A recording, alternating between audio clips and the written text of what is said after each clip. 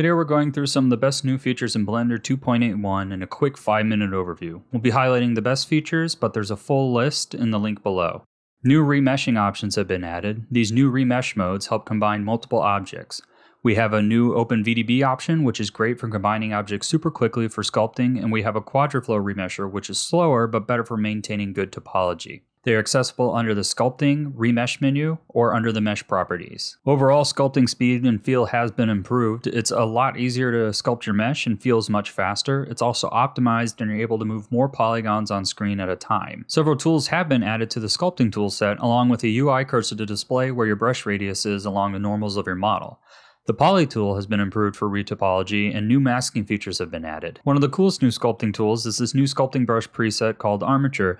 It simulates an armature bone in a mesh, and it's useful for quick and rough reposes while sculpting. You can adjust the length of a bone by adjusting the radius of the brush. Intel's OpenAI denoiser is now included in Blender. The new AI denoising node in Blender uses Intel's denoising system, which uses machine learning and render pass data to intelligently denoise 3D renders. In my render tests, I saw a 1000% increase in speed with acceptable results. Of course, this feature has its limitations, which I go through in one of my earlier videos, but it is a great tool that can drastically improve render times. Another great time saver for cycle users is optix rendering is now included in Blender.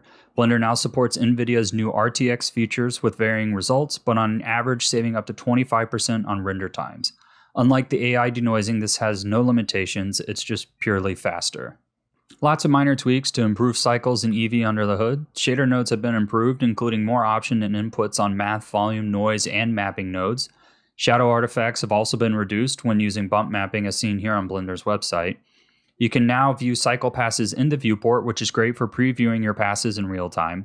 Transparency has been improved in eeevee and now supports the holdout shader, which is great for compositing effects. Not the most exciting feature on the list, but plenty of small tweaks have been made to improve the overall Blender experience.